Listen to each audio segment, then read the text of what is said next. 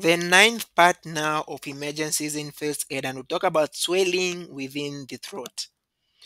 And swelling within the throat can be due to different reasons. We are trying to drink something that is very hot, you can end up swelling your throat. Or you are trying to swallow something that is corrosive, like a poison, an acid, or an inflammation causing disease can cause this swelling on the throat. How do you get to manage this now?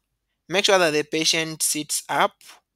If breathing continues to be normal or is restored to normal, we are going to give ice to suck or a cold drink, cold water basically to sip.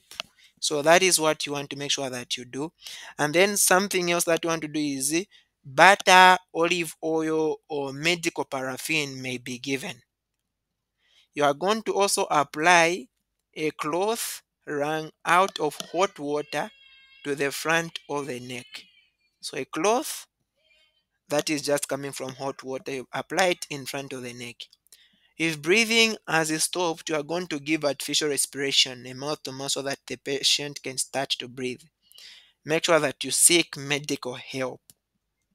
Okay, so that is it on this part. In the next class, we'll talk about asthma.